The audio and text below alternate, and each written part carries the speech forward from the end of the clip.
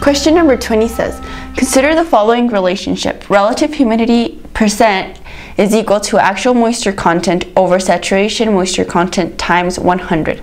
If the actual moisture content remains constant and the saturation moisture content increases, what happens to relative humidity? So in this case, they're telling us that our top number in this fraction, actual moisture content, would remain the same while the bottom number would increase. So let's see what that looks like. So let's say that actual moisture content would be 1 initially, and saturation moisture content would be 2 times 100. This would give us a total of 50%.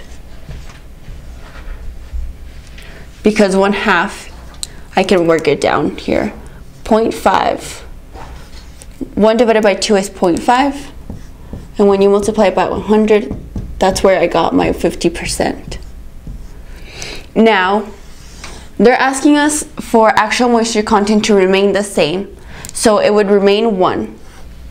However, they're asking us for saturation moisture content to increase. So let's say it goes up to a 4.